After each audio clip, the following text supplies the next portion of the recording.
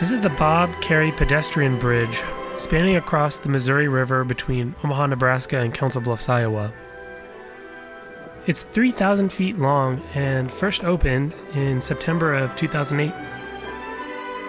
I wanted to paint this bridge because I was inspired by one of my favorite painters, Alfred Sisley, who was an American impressionist who often painted scenes of the river and scenes of bridges. The bridge is named after the former governor of Nebraska, Bob Kerry, who is also a Medal of Honor recipient for valor during the Vietnam War.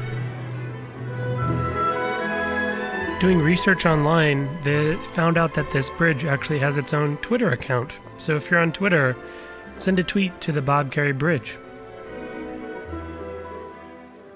The music you're hearing is by the composer Smetana, who wrote this piece about the river that flowed through his town.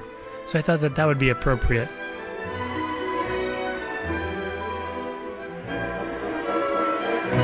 I really enjoyed trying to paint the architectural details of this bridge and to portray the flowing water.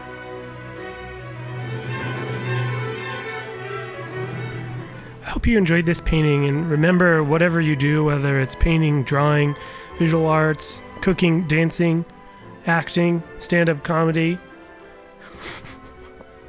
whatever it is that you do, remember that you have a voice that matters. So go be creative, and I'll see you next time.